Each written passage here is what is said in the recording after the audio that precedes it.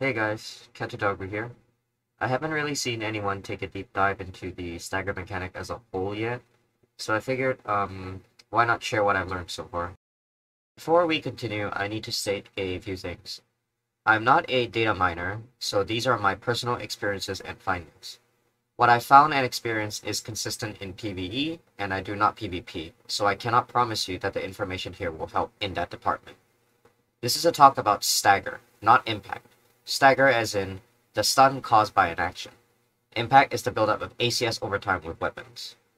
Whatever I state in this video isn't the end of all discussions, and I always encourage others to dive as much as I have so that as a community, we have more to share.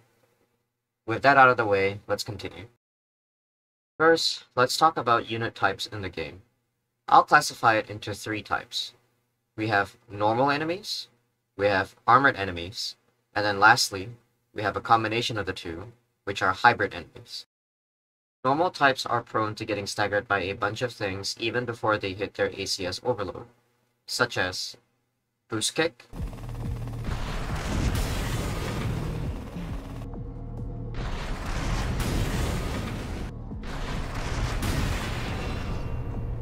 electricity overload,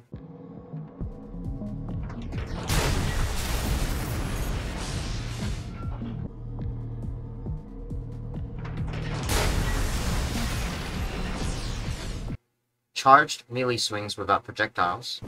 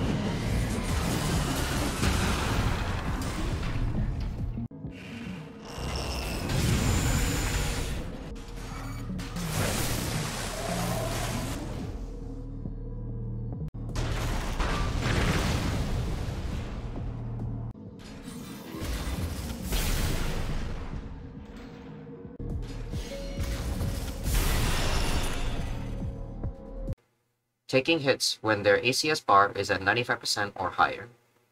This does not affect other armored cores.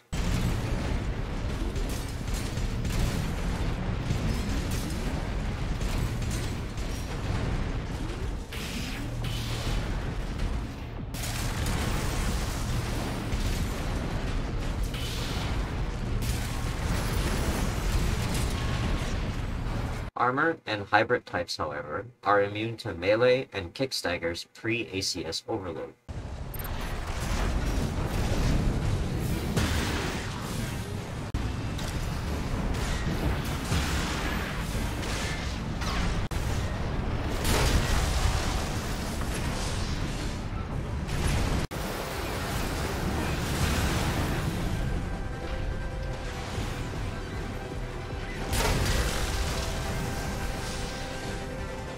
Let's talk about what generally belongs in these unit types.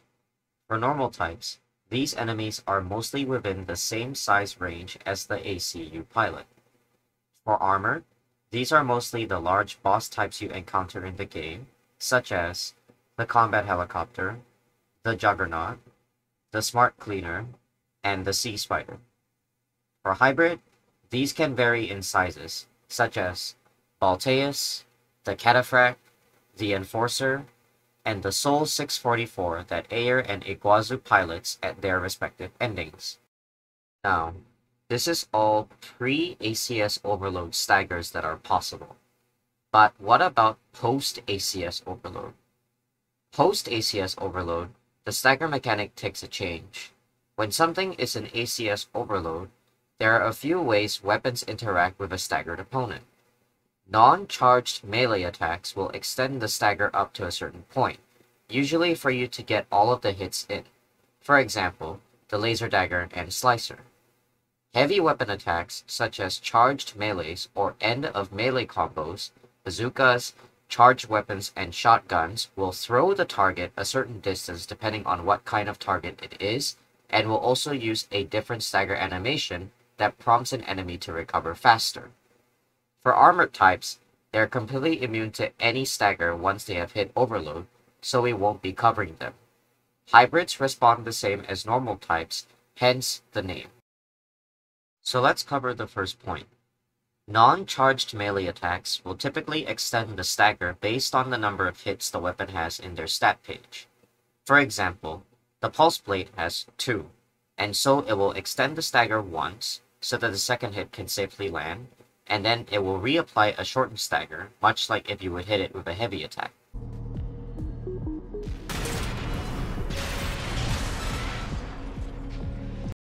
Or, like the laser dagger, it has 3, and so it'll extend the stagger twice so that you can land the first 2 hits safely, and once again on the last hit, it'll apply a heavy attack stagger.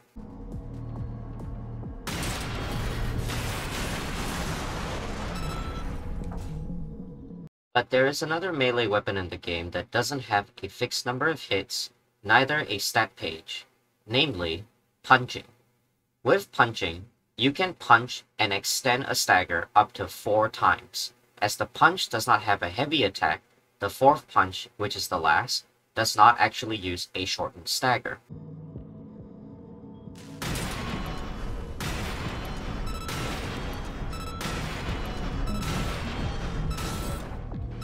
But what about the other weapons? What if we use the laser dagger and only use the first hit, punch to extend it, and then consistently repeat? It actually ends faster as it is not individually based on each weapon, rather it uses a value per ACS overload. This is a lot of numbers, and I'll try to simplify it as much as possible. Let's say whenever you punch an enemy, you add a value of extend equals 0.9, with the cap being 4. Any value that surpasses 4 no longer extends the stagger. The laser dagger, being a weapon of 3 hits, would have a value of roughly 1.3, so that on the 3rd hit, you don't hit 4, and the last hit would count as a stagger. If we combine the values, the dagger's first hit would be 1.3, followed by a punch being 2.4, and another dagger hit would be 3.7. Making the stagger no longer extendable by any melee weapons. Seems simple, right? Well, no. Every weapon's hit weighs differently, and it's pretty hard to get the exact value as once again, I do not data mine. Let's go back to the dagger and punch. If you open up with the first hit of the dagger and follow it up with a punch afterwards, a dagger won't extend the stagger, but a punch will.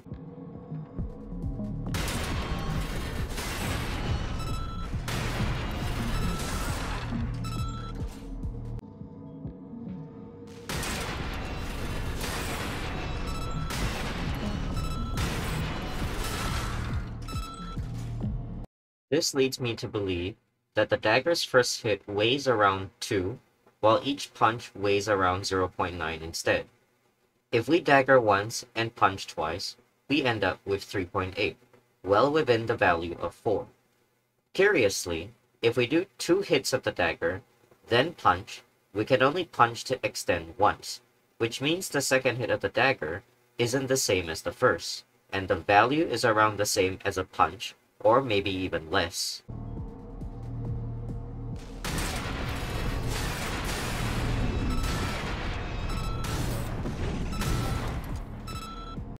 So is this exclusive to the laser dagger? No. The chainsaw has so many hits to it in its charged version, and all of them will extend the stagger, and is proof that every hit weighs differently. The exact values are unknown, but it's definitely a feature. You can even punch a target post-charged chainsaw, and it'll extend the stagger, up to twice as a matter of fact.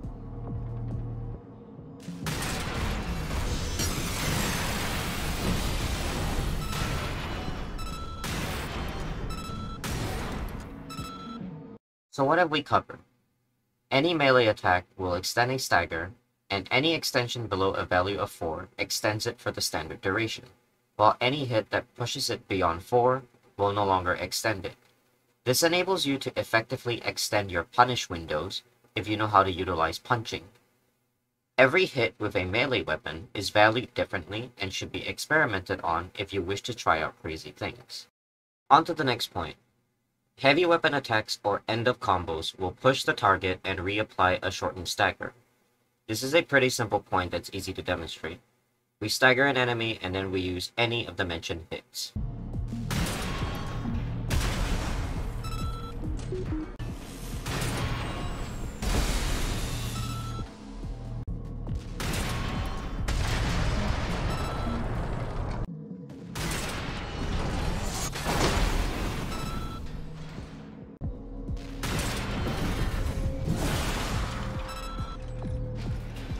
There is a very subtle difference, though, between using a heavy melee or combo compared to a firearm.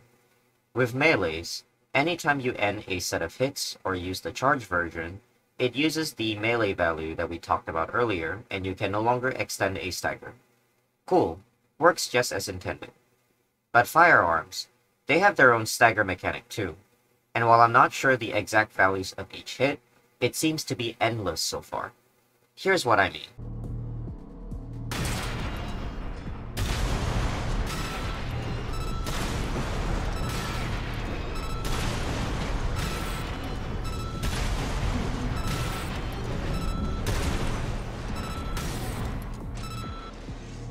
Fancy, isn't it? We've doubled the amount of times we can stagger an opponent. Looks cool. Remember how I said that they have their own stagger mechanic? Yes, that means it doesn't end here. With kinetic and laser weapons, you can do what I dub wall banging. Wall banging is when you use a firearm and push an enemy into a wall.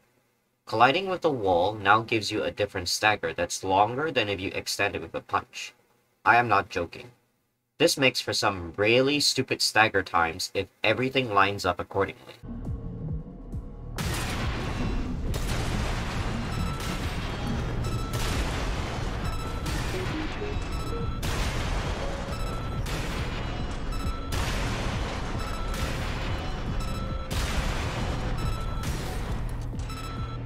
It's important to know that not every firearm, however, can extend staggers.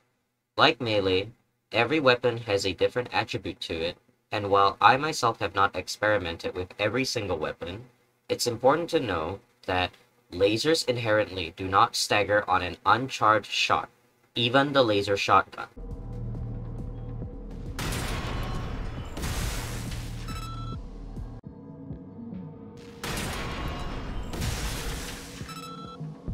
The laser pistol's charge shot is not considered heavy enough and thus does not extend a stagger.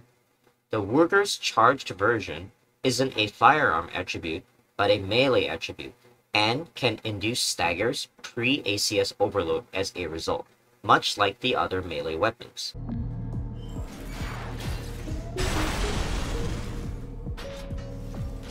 So what have we covered? Firearms can also extend stagger like melee weapons, but it's limited to a certain amount of them and they don't extend as long. With lasers and kinetics, you can push and make an enemy collide with terrain to give a longer stagger extension. Not all firearms are the same attribute. The laser weapons are the best examples of this. Firearm extensions can only happen after a melee extension. Lastly, melee and firearm staggers are separate and do not share the same value. Therefore, it's possible to keep an enemy locked in place for a crazy duration. That's mostly all I have for this topic, and to end the video, why not show just how abusable this is with some of the bosses, using the parts you unlock in those chapters, as well as bare minimum OS tuning. If you've made it this far, thanks for watching, and maybe I'll see you next time.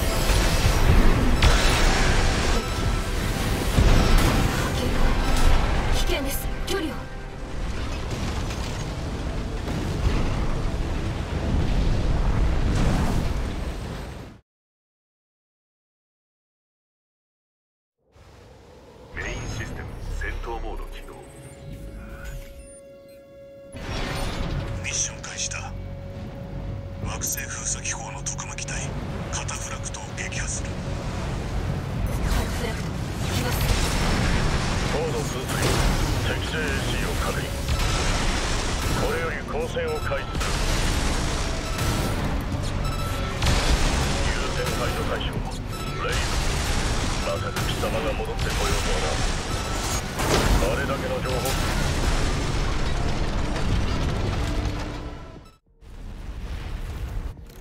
敵機の解析が完了。エンフォーサー、惑星封鎖機構が開発した試作無人兵器です。設計要件は6時間の重要科学の動き、および侵入者の確実な監視。この先には封鎖機構を秘匿しておきたかった何かがあるということです。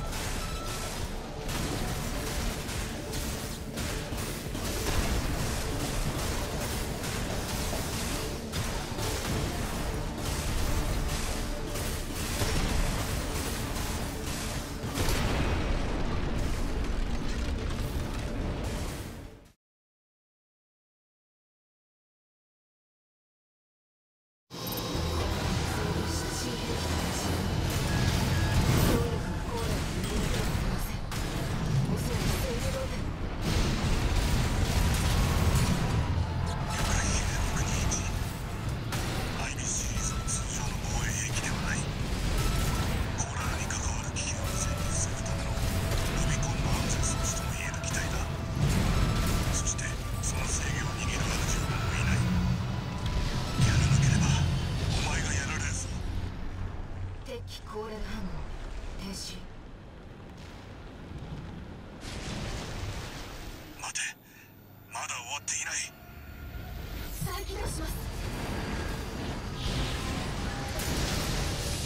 これがアイビスシリーズの進化ということか。周辺高連が吸収、環境からエネルギー供給を受けた。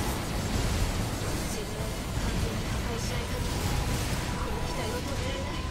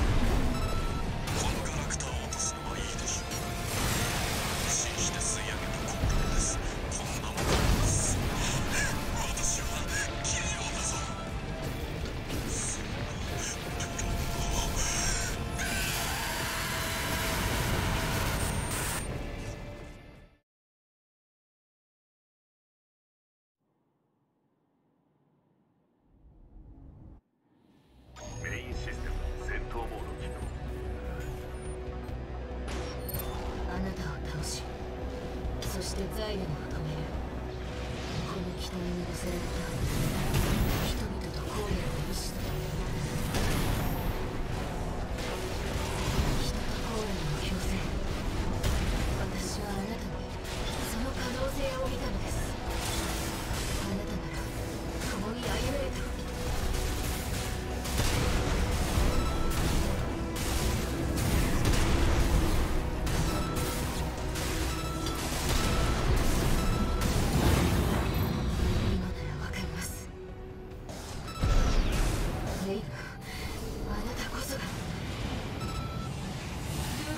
戦果そのものだったと。